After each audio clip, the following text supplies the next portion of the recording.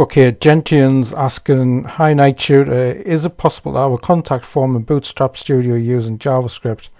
This is to do with the video I did on about forms and do we really need them? So anyway, the question is a simple one, and that's yes. So just with Bootstrap Studio, this is a new design.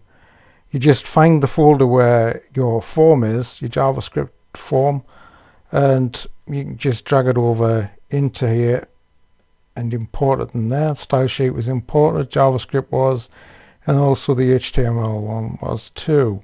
Okay, here you'll find a blue screen. That's unimportant, but what you want to click on here is the form HTML. Okay, so there you find that. If you look at that, the submit buttons, I'll just show in the preview here what this looks like.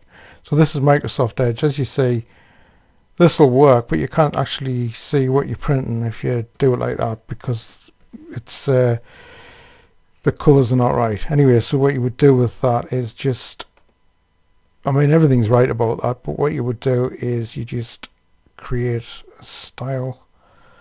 Just a minute. Okay. Oops, now everything's working. Okay, just you'll put input for this.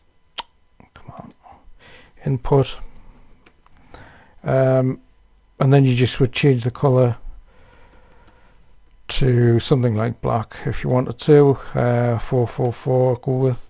Okay, and now as you see, that's changed. So you have your preview now, and there you are. So, and if you wanted to put your name in, and then again, as I said in the other video, that you would still have to enter your email address and your phone number. Again, is it preferable though to an email address or whatever? And the idea of JavaScript over PHP is the one that if someone were going to do for a definite, they would have to think about.